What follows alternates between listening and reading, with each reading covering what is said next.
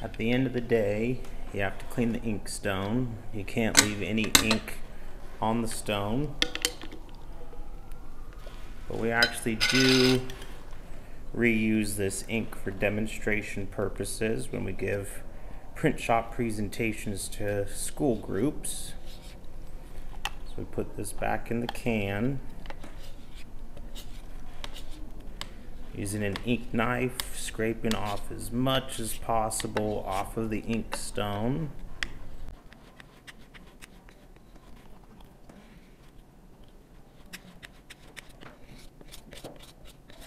Now we normally use 1K kerosene as a solvent to break up the ink, but let's use a grip clean hand wipe to clean the ink stone.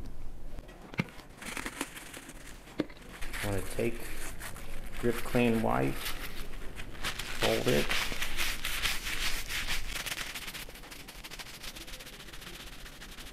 it's breaking up all the ink. Once it gets to a spot that it's going to start getting a little bit more tough, I just fold to a new area.